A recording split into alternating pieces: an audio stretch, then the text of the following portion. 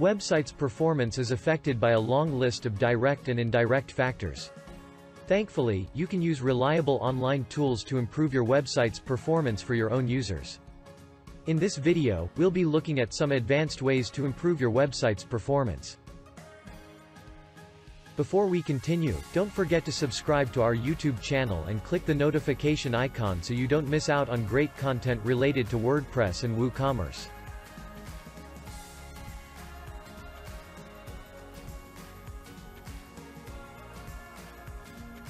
Tools like Google's PageSpeed Insights and GTmetrix are extremely reliable and useful in improving your website's performance. They analyze all the factors that contribute to a website's performance and assign a score or grade.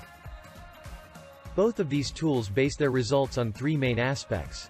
Largest Contentful Paint measures loading performance by reporting the render time of the largest image or text block visible within a viewport. This should ideally occur within the first 2.5 seconds. First Input Delay measures the interactivity by measuring the time between the user's first interaction and the browser's first event handler processing. This metric should be ideally less than 100 milliseconds. Cumulative Layout Shift measures the visual stability by accounting for unexpected layout shifts that occur during the lifespan of the page. Your page should strive for a CLS score of less than 0.1. These three aspects are further directly and indirectly affected by several factors. So below, the tool will suggest the factors that you can focus on to improve your website's performance.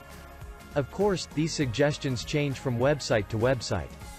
However, there are a few frequently appearing factors that have a high impact on a website's performance. Let's take a look at them.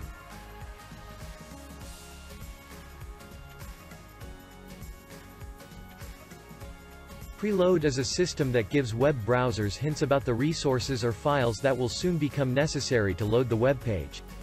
By preloading key requests, these files and resources are simultaneously downloaded while the browser is doing something else. This is done by adding the preload attribute to the link elements in the page header. Plugins like Pre-Party Resource Hints make it easy to preload key requests. In the analysis results, expand the suggestion and copy the link to the resource. Then head to the plugin settings page. In the Insert Hints section, paste the URL in this field. Then click Insert Resource Hint.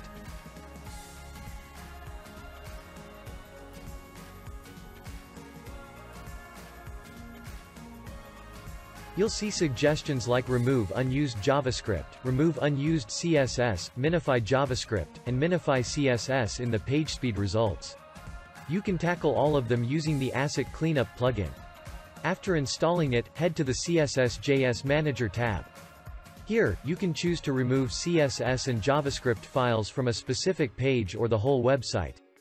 And you can optimize scripts from individual themes, plugins, and third-party sources. When you're done, head to the Settings tab.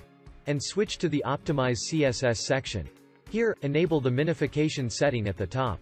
Similarly, go to the Optimize JavaScript section and enable minification.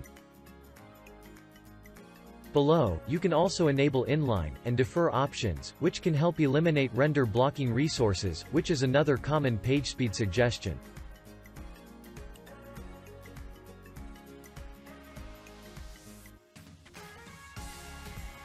Long page loading times can be a turnoff for many users. It's important to optimize the server to finish tasks as quickly as possible.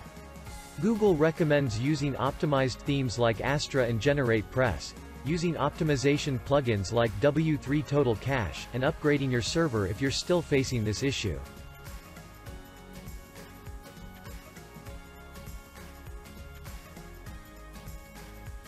Images contribute to over half the page weight of an average WordPress page. And with hundreds of images on your WordPress website, speed can really take a hit. You need to take measures like image compression, resizing, image CDN, and the right image format. Check out our in-depth video in the description to learn more about image optimization.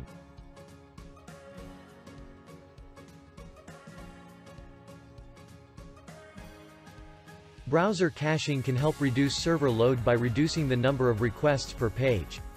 So cacheable resources like images, CSS, JavaScript, and others don't have to be downloaded every single time. You can use a browser caching plugin like W3 Total Cache to leverage browser caching on your WordPress website. After installing the plugin, head to its settings page. Here, make sure that browser cache is enabled.